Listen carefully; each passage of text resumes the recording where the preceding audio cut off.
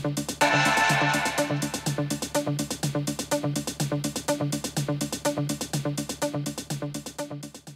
guys, welcome to episode 3 of my squad builder series, and this is the first all silver team I'm going to be doing, and it is a mixture of Spanish silvers, German silvers and French silvers. I've never seen it done, and a few of us have never seen it done, but we managed to do it with every player hitting 9 chemistry. So we start off with a German keeper. There was an informed one, but like I said to the people in the live stream, the informed keeper is nowhere worth near 100k, so I picked up Thomas Kraft from Hertha for about 600 coins, and he does the job as well.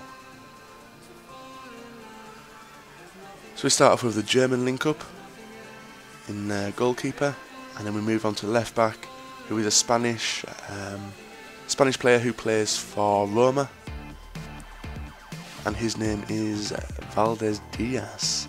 Now he's got the pace, as we in the previous videos you'll have seen, we like to keep the pace above that 70 mark, and he exceeds that with 80. So back to the centre backs now, the German in-form centre backs, 2 of them.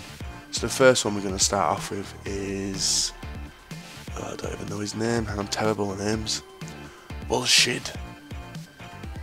He doesn't fit the 70 pace mark, but he's still an absolute tank. 83 defending, 77 heading.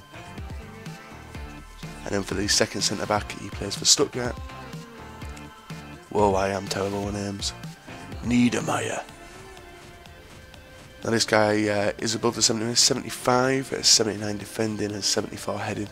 Both of them are absolute rocks together. So moving on to the right back, this is the first of the French guys. I'm having to wait to see what his name is, and it is Corchia. He 80 pace, 80 passing, 73 dribbling and 75 defending. So that is a defence and a goalkeeper sorted. So moving on to the DMs, this is a in-form centre defensive midfielder from the Spanish league, and he is Gulavoggio, or something along them lines.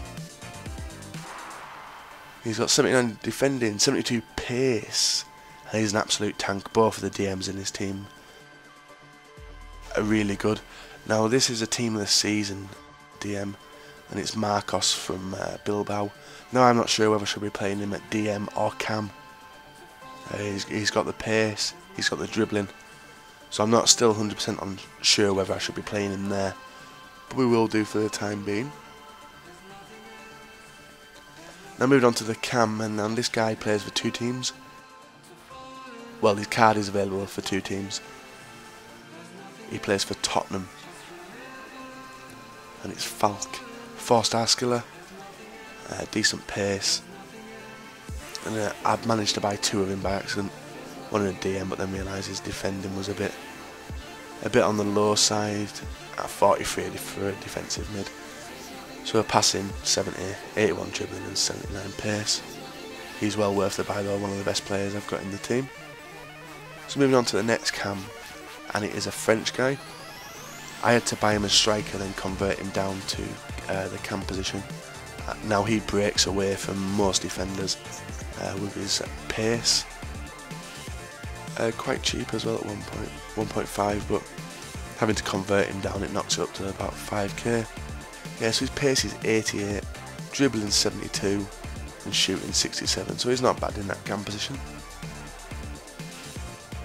So the centre forward is a Spanish guy, Real Betis. Can't remember his name, I scored a few goals in as well. Rodriguez. Got him for 900. He's got decent stats with 89 pace, 81 dribbling, but his shooting's a bit on the low side for centre forward, 66. But I still managed to put him away with him. Just a few times he's flapped it. So this is the last player in the team, the striker. It's in form from Atletico Bilbao, and it's Torquero Pinedo. He cost me 30k. I'm still not 100% sure on him since I've played a few games with this team now. But if you want to replace anyone in the team, feel free to, as long as you keep them in the same leagues and nationalities.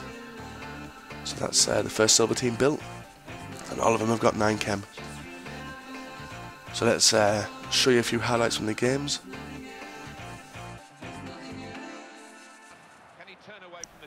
So all my games are played by live stream, and we do it via twitch.tv/BatesIn87HD. So if you want to pop by any time, give me a follow, support the stream, and even get involved in the conversation which is going in, which is usually about squad builders, wasting my coins on packs and getting absolutely no one, and feel free to. Now I've started playing Minecraft recently as well, a bit of a strange game but highly addictive. So if you want to play me on that, feel free to as well.